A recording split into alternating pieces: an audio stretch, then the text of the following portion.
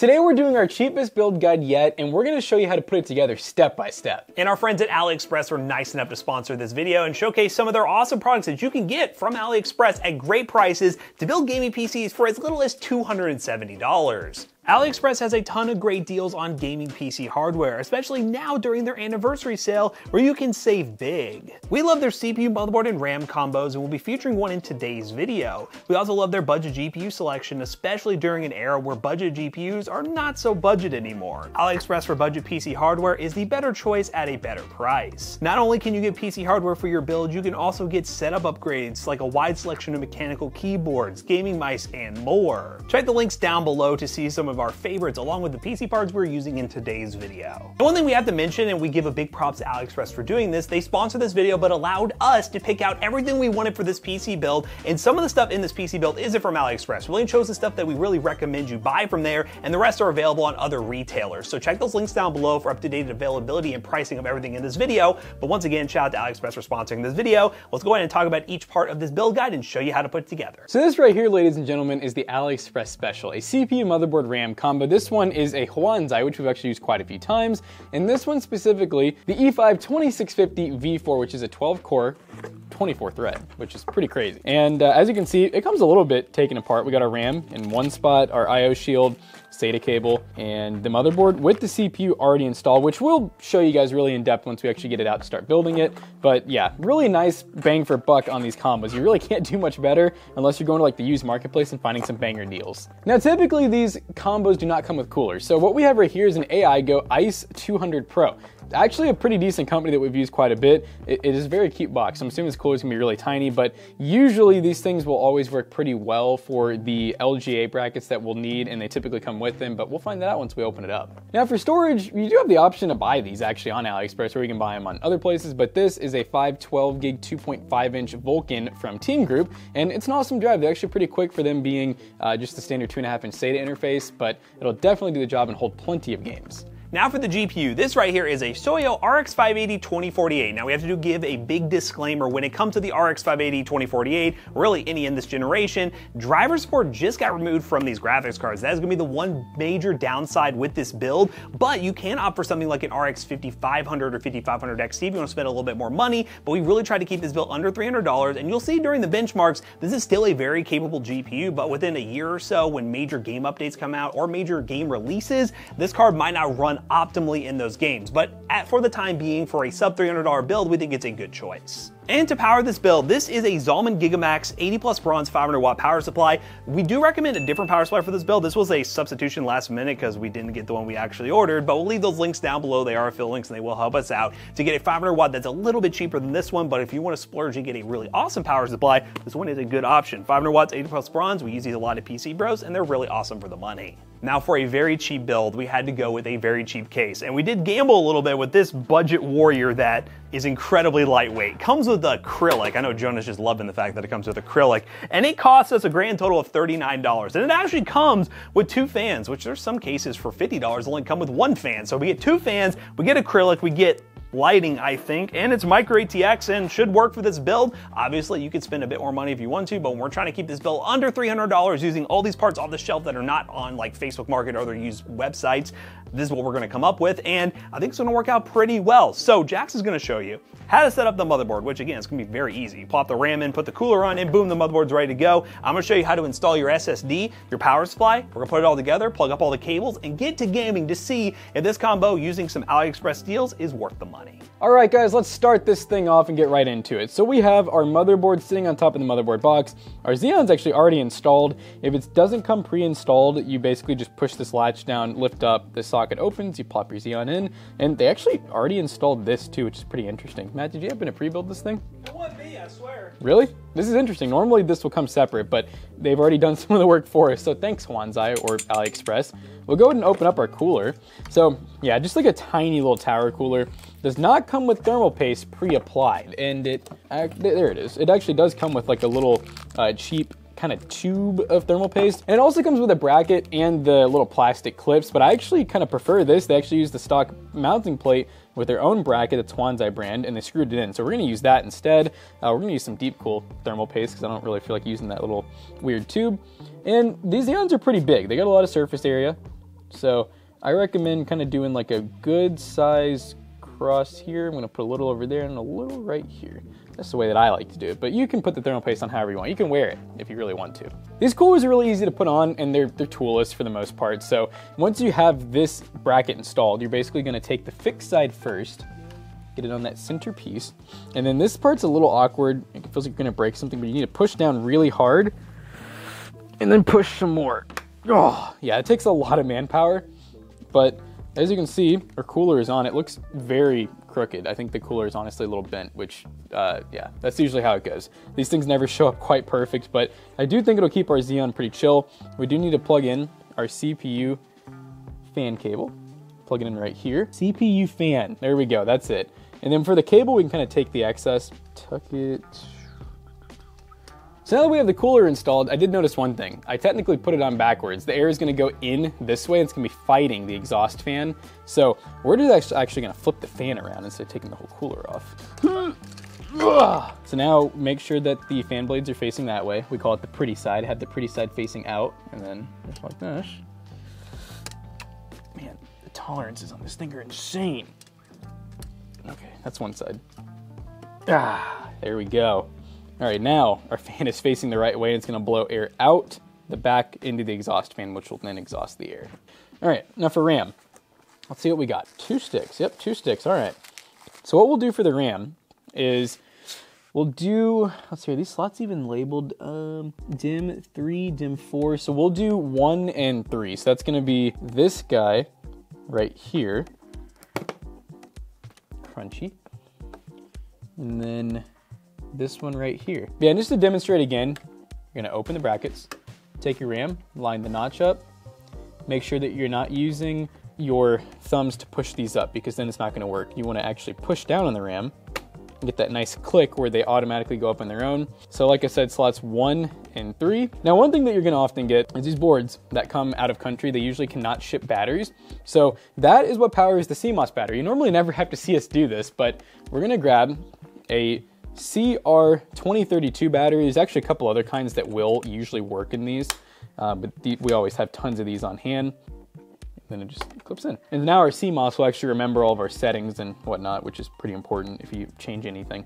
So at this point we have RAM, cooler, CPU, the mounting bracket for it, and we can go ahead and even normally we'd put an NVMe in here, which this board does have 2 M.2 slots, but sometimes it's a little bit of a gamble knowing if they're actually gonna work or not. So we like to often just play it safe and just get a SATA cable. So I'm gonna go ahead and just plug this in to make Matt's life a little easier, because otherwise we're gonna forget it. And you can kind of just tuck it behind the board so that when he puts the board in, we'll already have the SATA. But at this point, guys, we got a ready to go motherboard that is ready to put inside the case. All right, guys, now it's time to install the power supply into the case. We're gonna take this case. This is honestly kind of a sad excuse of a case, I'll be perfectly honest with you. But when you're on a budget, you gotta do what you gotta do, and once you put this thing on your desk, it's not really gonna matter anyways. So we'll go ahead and take off this acrylic side panel by unscrewing these screws right here, which I would say you can use your fingers to unscrew it, but see what's happening here? The thumb screw is de-thumbing at this point for some reason. What did they do in the factory to this thing? Let's see if these other ones will come out. That one's fine. That one's fine. When you're on a budget, you gotta deal with these things. This is why the step-by-step build guide is useful for you guys, because you're probably gonna be like, what the heck, why is my case doing that? Well, there it is right there, ladies and gentlemen. We'll go ahead and take it all the way out and see what happens. I might be able to put it back together, or we might need to get some different thumb screws, or I could use these. It's always good to have extra tools, guys. So go cry to your parents that you need extra tools to build your gaming PC, because stuff like that happened. So we'll go ahead and do a little pinchy pinch. Are you serious? All right, let me just try. There it goes. Okay, let's go ahead and take that out, and we can fix that pretty easily. We'll just push this in a little bit, and wow, look at that, we did some repair there. But anyway, so move this off to the side for a second, take off our acrylic panel. We'll need this later, but we'll set it out of the way. Don't worry, it's not glass, it's not gonna shatter. And then I like to keep these screws in the case so you don't lose them. It's a much easier way to manage things. And I'm already telling this is gonna be a fun cable management job, because with this cheaper case, we don't have a power supply basement. We only have a little bit of room in the back, and the rest is gonna have to just kind of be bunched up, if I'm being honest. So that's gonna be fun when we get there. Let's go ahead and remove the back as well. And these are just 2 power supply screws. Unscrew. And remove. We do have a little bit of a bulge. That'll help us out a little bit, but we're going to push that off to the side as well. Same deal, put the screws back in. Now, as I mentioned at the beginning, we wanted the Zalman Gigamax for this build, mainly because the one that we ordered, which was a Powerspec unit from another website, did not show up or got confused with another one back at PC Bros. Regardless, we're using this one because we want to get this video filmed today, and it is like $10 more than the other one, so if you're wanting to keep this at $270 and not $280 pre-tax, go with a different power supply. But this is a really good power supply that we like, and I think this has not a ton of extra cables. It is non-modular, meaning it does come with a bunch of cables that you don't need and the ones you do, compared to fully modular, which means you have to plug in all the cables that you want individually, but it's not too bad. We'll be able to work with this. You also get the power cord in the box, which you don't want to lose. That powers your PC. We also get a little bag in here that has some power supply screws and some zip ties so we can do some cable management. We'll need that here in just a second. We're going to move this out of the way, and we're going to go ahead and undo this pile of cables right here. Now, I know it might be scary. You're like, I'm building a PC and all these cables look very intimidating. We're going to show you how to plug in each one and tell you which ones you don't need. It's going to be that easy. Okay, so power supply. Well, let's just get a look at this case before we install the power supply. So it looks like this is Molex to power the front fan. Lovely, love to see it. We're going to go ahead and run that through this hole right here to get that out of the way, because there's really not a better option. This right here is all your front panel connectors, which we can go ahead and run through this cutout right here. Put that up there. And then this fan is just a Molex fan, which actually can fit right there. So that works out that way. We're gonna do something extra, guys. Even though this is a cheap build, we're gonna do the extra stuff. This fan, the cable comes out at the bottom for some reason. It will look a lot better if it comes out from there, just cable management wise. Doesn't really matter with this build, no, but it's just kind of, you know, something we do all the time with all our other builds. We might as well do it with this one. This one deserves the same treatment. Have you ever seen such a tiny fan? No. Little baby 90 mil fan. All right, guys, so we got the fan flipped. Now we're gonna go ahead and take out this bag of screws right here, which I love that they just pinched it on the PCI cover. So we have to unscrew this screw right here. I'll put it back so we don't lose it, but we'll go ahead and unscrew it so it can come off. And then we'll take our screws out, which we'll go over the screws in a minute. You're gonna need those to install your motherboard and, well, other stuff you want to screw, like your SSD. We'll go ahead and put this back on though. You take it off, it slides on like this. And we'll go ahead and screw it back on with the power supply screw. Now we're ready to install our power supply. Now, if you can't tell, the power supply in this goes up top. This is an old standard when it comes to installing power supplies before there were things such as power supply basements, because it goes into the attic now. Ha ha ha, so funny. But what we're gonna go ahead and do is I'm gonna grab my power supply, and we're gonna go ahead and put it up here, fan side down, until all the screw holes line up, which it looks like.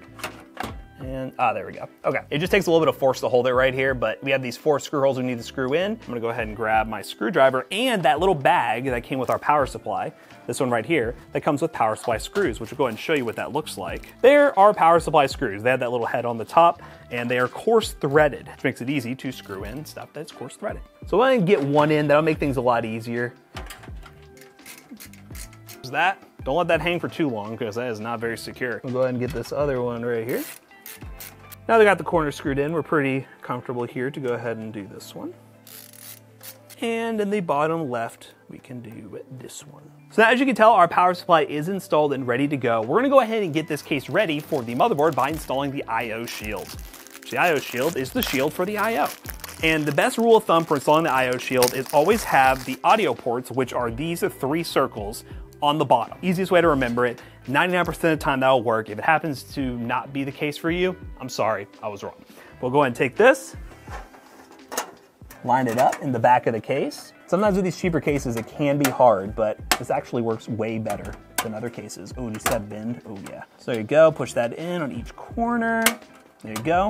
So as you can see, we have the I/O shield installed. It may be a little bit loose, it's not perfect. This right here also needs to come out. This blocks the Ethernet port for some reason. I don't know why that comes out of the factory like that. This is one of those where you can just wiggle it back and forth. Be careful not to cut yourself on that, but wiggle back and forth. Now that's out of the way. Now you have access to all your ports, and now you're ready to install your motherboard. Lower the table for your cameraman. Remove all these power supply cables out the way for right now, and we're going to check and see if we need to add any standoffs or move any standoffs. These right here are standoffs, these very gold bright standoffs, which very easy to see on a build guide when they're gold. We're gonna go ahead and take our motherboard. I'm gonna go ahead and eye this real quick. So go ahead and lay the motherboard in, make sure the I/O lines up. And I think we are good, but just for demonstration purposes, because there are people who get upset when we don't do this, we're gonna install 2 extra standoffs, ladies and gentlemen, because it does come in this bag of screws that we took out of this spot right here. So we have 2 extra ones, which why don't they install it already? I don't know. It comes with these 2 extra ones. You can install them one of 2 ways. You can use these, like little pliers, and you can just go to the standoff that you want to install it in, which the first one we're gonna install is in this one right here. So you can kind of get it started with your fingers, and then continue with this. So I'll go ahead and use this for this one, then show you the other method for the other one. Takes a little bit, but you can get that installed nice and secure. Make sure you get this pretty tight, because sometimes when you try to remove a motherboard afterwards, you can take this with your screw, and yeah, it can be kind of hard to get off. Cool, I'm gonna call that installed. Then we're gonna take the other one and go to this one right here. And this one I'll get started. Then I'm gonna grab a little handy dandy tool that you may or may not have. Again, you don't necessarily need it, but basically it goes onto the tip of your Phillips screwdriver and goes over top the standoff, so you can just tighten it down, just like so. And to be safe, I'm going to tighten this one down. There we go, just make sure it doesn't come out. Now we have all the standoffs installed, we can go and put our motherboard back in. Now we're gonna keep an eye on this SATA cable, because again, we wanna run it nice and cleanly. So I'm thinking, we'll see where it ends up going. Actually, we could just run it straight to this cutout here, but we'll do that in just a second. Go ahead and line up again the IO, place it down. And now as you can see, we have 1, 2, 3, 4, 5, 6 screws we need to screw in the motherboard. And we're gonna use that same bag of screws that we had, which come with fine threaded screws. Those are their fine thread, and for comparison, that's a coarse thread power supply screw. Some cases use coarse thread, but this case I believe is fine thread, so we're gonna go ahead and run with fine thread and see if I'm right. So we're gonna take this, start up here, and boom, secure. We'll take the next screw, across from it, go straight down, right here. We're going crisscross. And the last one over here. And would you look at that, your motherboard is fully screwed in. Now there is a chance during the cable management portion, we might take out some of those screws to cleanly run them behind the board, but your motherboard is installed. We'll go and raise it up and make sure it looks good. You can go ahead and run this cable through this cutout, because this is the SATA that we will be plugging into our SSD. All right, so now we need to install our SSD before we get to plugging everything in. So this case only comes with one normal SSD mount. Now in theory, these things are shock absorbent. You can really just be like SSD installed. You can put it anywhere, you can use adhesive, you can stick it wherever you want. But what we're gonna go ahead and do is use the mounting that it comes with, which is kind of awkwardly on the bottom here. But as you see, when I line up all the screws, you can see down through here, we have 4 screws that are right there ready to go. Now to install this, you need to use the fine threaded motherboard screws, which you should still have plenty with the kit that you got. Actually, there's 4 left, so don't lose any of them. So we'll go ahead and take these motherboard screws and screw in the bottom. Don't over tighten these two. It's very easy to just pull out the threading on these SSDs. So yeah, that's there now. We'll go ahead and show you where the SSD is. I'll go ahead and take this and plug in, which you can do ahead of time.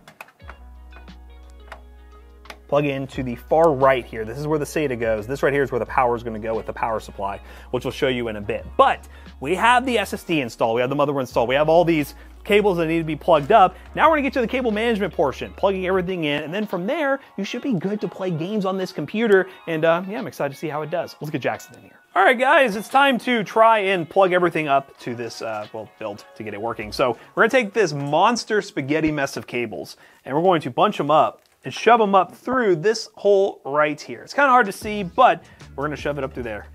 That's gonna be the key, or the main message here throughout this part of the video. It's gonna be hard to see, and honestly, I might have to separate some of this stuff a little bit.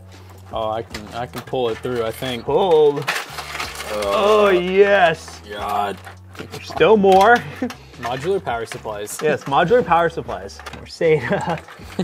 And there it is. Wow, wow, that was a journey, but we made it, guys. Wow. Oh, and there goes the case. That thing's light. I think it's sitting on something? Oh yeah, it's sitting on. No, it's just that uneven. It's just that uneven. But hey, all the cables are through there. Now what are you gonna feed me first? All right, well the first thing God, I almost did it again. First thing I went ahead and did was just separated all of our front panel and I/O stuff from our power supply. So I'm gonna give you the main power first, the 24 pin, which is 24 pins that powers the motherboard and almost everything else in the build, really. Yep, everything else, there it goes. So I'm just gonna put that right through there. Here's our 24 pin right here. You don't really get a whole lot of options for where to put stuff. So the thing is, it's there's not a lot to plug in, but also, you know, it makes it a little simpler, I guess. All right, so we'll just flip it right here, line it up, click, and then give that back to Jackson because I don't want it. Click, click, kaboom. All right, I think we do the CPU power next, which is going to be up top, typically in most boards. Do we need a 4-pin or an 8-pin? I just remember, we do not need to move the power supply because the CPU 8-pin is right here. It's in a weird location. So this right here is a CPU 8, and then this is a 4-pin. So this is basically like an 8 plus 4 pin. So we'll go ahead and feed that. You said right through here? Here, right here. Oh, right here. It's on the side of the board, which is really weird. So you can see it coming out right here. And we'll go ahead and flippity-doo. Plug it up, push, and boom. Now these Eon boards tend to have the CPU power in weird locations, but in this one situation, it actually worked out really well. So next thing I'm gonna go ahead and feed, and we're not gonna plug it in yet. This is the PCIe cable that powers your graphics card. This is called a 6 plus 2 pin or just an 8 pin. We're really only gonna need just one here, but I'm gonna go ahead and just kind of preemptively feed it through. It'll make your life a little easier. So there it is, we'll keep it out of the way for now. All right, so now this is kind of just the back area. These are our fans. They're literally Molex only. They're not your standard 4-pin or 3-pin fan connector. They're Molex. That's why we like it. Yeah, it's honestly, it's simple. It's not pretty, but it works. So we're daisy chaining all these Molex together. They can be a little hard to plug in. Sometimes you gotta wiggle them around, but we're gonna go to our power supply cables here. And this power supply in particular has a full Molex run on it. So we're just gonna need one of them, plug it into that end, and boom. Just make sure you don't have any pins sticking out the back, but this should be good to go for the fans. So on the top left, we're gonna do the power LED positive negative, which is green on the header, by the way. These are green and white, so you get both of those, shout out. And then below that, you're going to do the hard drive LED positive and negative, which red goes on to orange. Oh yeah, that makes sense. Yeah, that makes a whole lot of sense. Okay, they're gonna do the reset switch on the blue. That one actually makes sense, blue on blue. And then the red is gonna get the orange for power switch. And just like that, our front panel is plugged in and we can kind of feed this a little bit back through to Jackson. All right, so we have two more things we gotta plug in. We'll do them one at a time though. We have our USB 2.0. This connector right here. And this one is labeled USB. Sometimes they're not. You usually can look at this pin out though. And as you can see, USB 2 will be missing a pin towards the very end of the connector. The only downside with this case is everything has to go through that same spot and reach all the way across the board. Now right next to the front panel, we're gonna take our USB 2 connector and plug in right here to this front USB header. You should hold on to your case. It might fly away. And there you go, USB 2 is installed. All right, last connector. This is the HD audio, which is labeled audio. And if you notice here, it's actually missing a pin not on the end, unlike USB 2. Now this one's gonna be a little ugly. It's gotta go all the way across, and Jackson already fed it through there for us. Push it in, and there you go. Right there on the far left is your HD audio, and boy does she look pretty. All right, so we're gonna go ahead and power the SSD with this right here. This is a SATA cable, or a SATA power connector as I call them. It's kind of like the modern Molex. We're gonna feed that through the same spot that we've put so many things through. And we're gonna take that power connector, and again, this isn't the prettiest way to do this, but with this case, budget cases come sacrifices. Ain't nothing pretty about this. We're going to plug it in, and boom, we're good to go there. We'll go ahead and tuck some of those cables back, make them Jackson's problem. All right, now at this point, we can go ahead and work on our graphics card installation, which we'll move the camera angles for, but we already got the PCIe cable ran through, if you guys remember, so that'll make it a little easier. Okay guys, we have our Soyo graphics card, as you can see right here. Go ahead and open it up. Again, we do have to mention this is a 580-2048, which just recently lost driver support. But for the time being, when you see the benchmarks, it's gonna run fine, but if you wanna get a little bit more life out of your graphics card, spending a little bit more for like the 5500 or 5500 XT will give you a little bit more life and well, driver support. But all in all, this is a nice looking card, and it'll still play your favorite esports titles, no problem. So this thing does require a 8-pin power, so we do have that nice and readily available. So first thing we need to do is remove this PCI cover right here by removing this coarse threaded screw. So we'll get our screwdriver. And be careful not to knock over your studio lighting. So we'll go ahead and take that off, push it to the side. And then we're going to go ahead and install our graphics card. We need to make sure where this is gonna line up. And this is a tight fit, ladies and gentlemen. Talk about fitment. So we're gonna line up and we're going to get rid of these right here. So these two little break off PCI covers. Couldn't afford the removable ones. Heck no. Wiggle, wiggle, wiggle. Boom. Wiggle, wiggle, wiggle. Boom. Now get those out of the way. Go ahead and slot it back in very carefully. They laid off the paint, guys. They laid off the paint, guys. Okay, line it up. hold on to the back of your case. Stop wobbling. And push. Woo, just like that, your graphics card is installed. Now you're gonna take some power supply screws from the screw bag that you had originally, and you're gonna go ahead and screw in the graphics card. I will say, this is like the one area where companies seem to cheap out on their cases. The tooling. Try and get the screws in and everything. But these seem to actually be working all right. Case valid. Case valid, question mark? Now we're gonna take this cover, put it back on, and take that same screw that you removed earlier and try to put it back on. Boom, there you go, you have that good to go. Joan Lee. Joan Lee. Now we're gonna take our 8-pin for the GPU, which has very little slack actually. Might be just enough. We're going to wrap this around. Oh, you gave me a little bit more, thank you. Take this 8-pin PCI, clip down, and unload. But there you go, the PCI power is plugged in. We will take a zip tie here in a minute and clean this up a little bit, but it is plugged in, and I will say, looking pretty snazzy. Yeah, so at this point, we're gonna show you guys how to do like some cable management, but this is a good time if you wanna test your build to make sure it actually works before you do all that work. It's ready to go, but we gotta make do with this. We have an ever so slight panel gap here that is all the room we have for cables. I'm excited.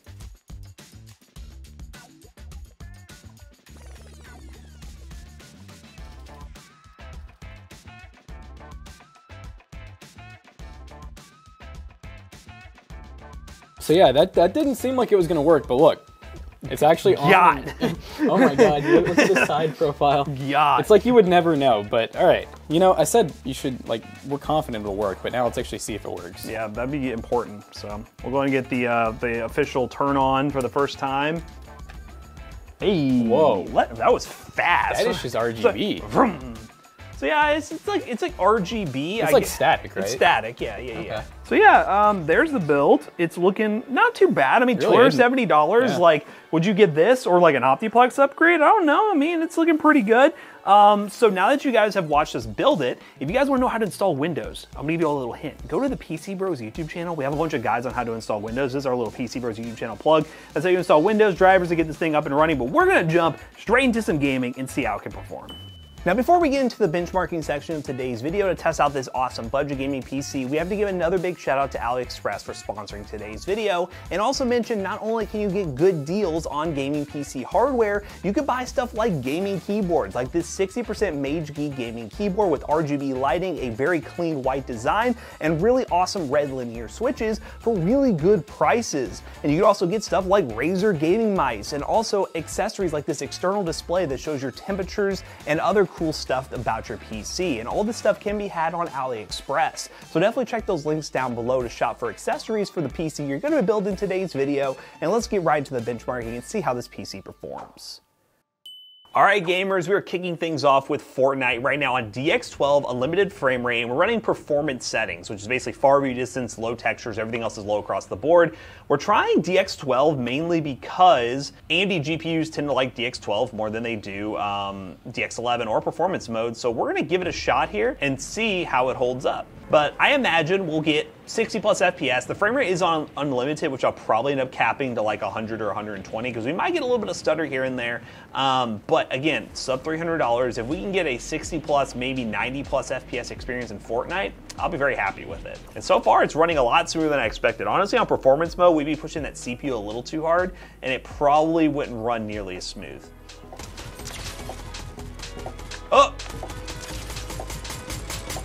Hey! They're below me. I don't understand sounds in this game. Okay, you're done.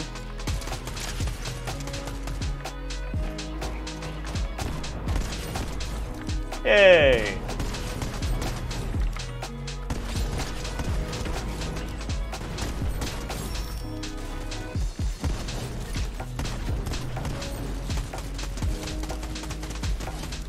All right, guys, but as you can see, Fortnite more than playable. 100 plus FPS, very smooth. I really recommend running DX12 if you do get this configuration. Let's move on to the next one. All right, guys, we are playing Apex Legends. We're gonna be doing some team deathmatch here, and we're on a mixture of low, medium. 1080p. We're not using any upscaling or downscaling or anything. Kind of what you expect from a $270 computer. I mean, 60 FPS, medium, low settings, not too shabby. Yay! Yeah, one of those bullets buddy. hit. Ah! What? Yeah, buddy. Why is there 2 Pathfinders? Oh my god, they're twins. Bob. Oh god, dude. Oh my god. I feel like I'm gonna hit my shots today. Yeah, 999, you're eliminated. A ring of fire. Johnny Cash. Oh, that is my grenade? The nade. Let's go.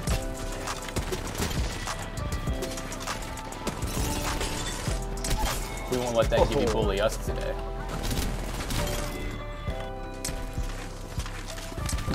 That'd been sick if I... Oh!